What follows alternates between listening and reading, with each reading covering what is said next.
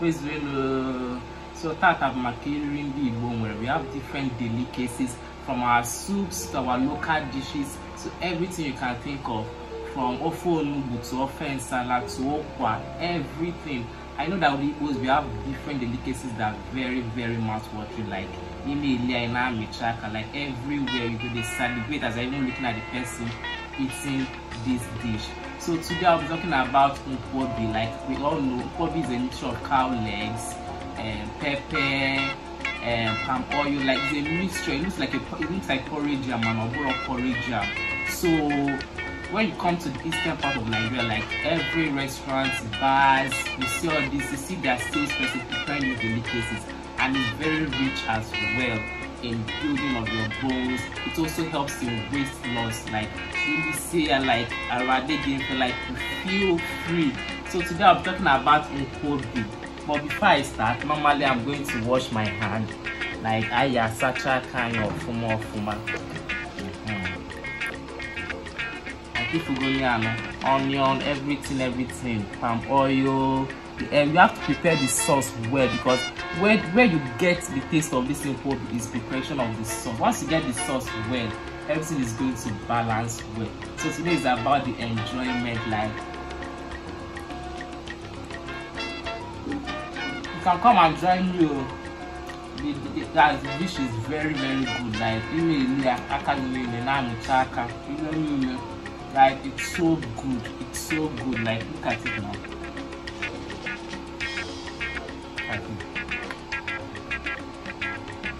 It will always have palm oil, where use palm oil to balance the equation of the whole thing. Like everywhere we don't balance.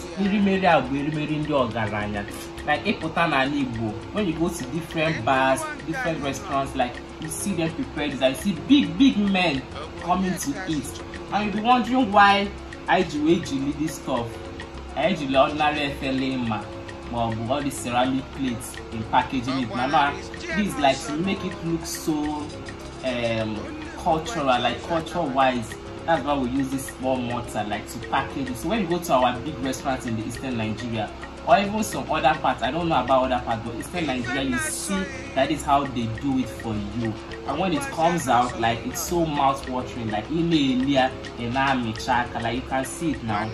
So you prepare the sauce, cow leg, crayfish, pepper, palm oil, like everything will balance well. And this stuff has a lot of nutritional values. Like it helps in weight loss, it helps in building up the hemoglobin, like it helps you a lot. You'll be wondering, but if I have you, I'm talking like all need dog, like I said, like you guys get money to afford this food. So in my next post, I'll be talking about another dish.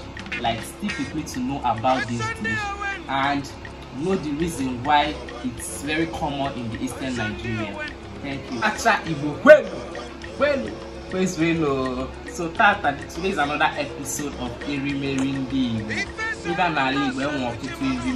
Like Erimeri Julebe Nime, and the Erimeri Abena represent our culture. Like this delicacy represents our rich. You know, the Igbo culture is very, very rich. Like today I'm talking about abacha, which you know is the African salad, and we know how mouth-watering abacha can be. Like when you're eating abacha, you just remove your cap. You just remove the cap, meaning abacha, because so tata maka abacha. And if you abacha, cassava, it's called cassava flakes. Like after you already shredded the cassava flakes, you keep it aside. Then kabo opaka, otaze, azo. Iwata abacha mile, iwata abacha afo. You mix it with palm oil, like you mix everything with palm oil. Then you start putting your otaze, your opaka. You can put fish, meat, anyone you prefer, like anyone that goes for you can put it. But I'm deciding to go with the fish, azu. So that I'm going with the fish. Hello, from yabas, onion. Like you know, onion is very, very nutritional. Like it has a lot of nutrients on our satanya and abuba anyala. Like we put the anyala. That's garden egg also. To tell you that this delicacy is very, very rich. Like it has a lot of nutritional values. So tata bụ maka abacha.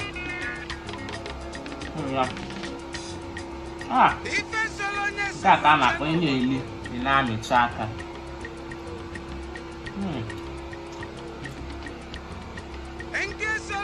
Ndị Igbo amaka, telling you, the Igbo delicacy is very, very nice. Very, very nice. Okay.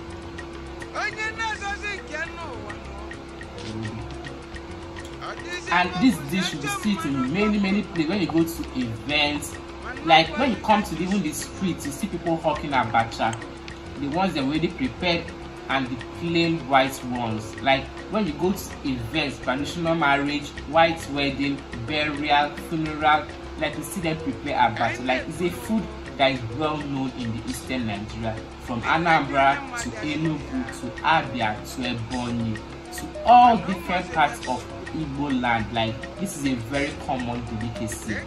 It's seen everywhere in the Igbo part. So I will see you guys in my next post. Keep sticking with me. Afamo Ebuka.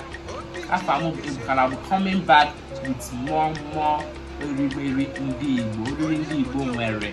So till I see you again. Bye. Hey guys, so this is Hangout with Fidel, and I am back with amazing content on lifestyle, beauty, entertainment, and fashion. So are you ready for this conversation? Like, are you ready for this conversation? Because a lot of us get like we draw when things like okay, rebranding ourselves or being so positive about our growth, when it comes up, like you feel withdrawn. Do you know there's a life after school? Like after school you go into the labor market, like you have a lot of competitions coming here and there. People are graduating every year. Thousands of people are coming out of the university every year. So why not equip yourself for what you have ahead of you? Imagine in school having this consciousness that okay, after school I have things I have to do. Like I have to acquire and equip myself for the labor market, and this entails getting a skill. Like getting a skill is very, very important. It's very, very, very important. Microblading, web designing, graphic designing, lots and lots of them. Because imagine you going for an interview and probably don't include it in their work, whatever. Okay, now they say they need somebody that is skilled with digital graphic designing or so. So imagine you now, out of your peers or out of people that came for that interview, you're the only one that have this skill. It gives you an upper hand above others. Like ASAP, you get the job immediately because one, you have been equipped for the labor market. Two, you have what they are looking for. So I urge people in school, like I always urge people in university, try and rebrand yourself. Try and get a skill that once you are done, sharp work, what they call you, like keep getting work sharp. So the other one is work experience. Like work experience is very, very, very important.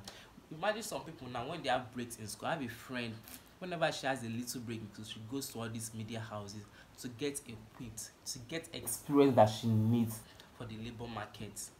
Because imagine some jobs in the description you see 2 years working experience. When you have that kind of experience, sharp you're already employed. So we should be aware, like we should have this consciousness of like there's a life after school. So why not just equip myself for the life ahead of me? Why not get that skill? Why not just be positive about my growth, be conscious about my growth, to be better, to be a better version of myself? So I urge all of us, like there's a group I am in, the guy always tells us be skilled, like get a skill so that after school you can use it to help yourself financially. Because sometimes it's not even your degrees that get you the jobs you desire, it's your skill, what you have learned, the experience you have been able to gather over the years. So imagine you now, you work, you can design a website, and immediately you see people start calling you. You won't forget that you even have a degree. You start using that skill you learn to earn. So that's why it's very important for people in school to have this consciousness in them that there's a life after school. So it's not only about going to classes. It helps a lot because once you're educated, it gives you this mindset of how to plan yourself.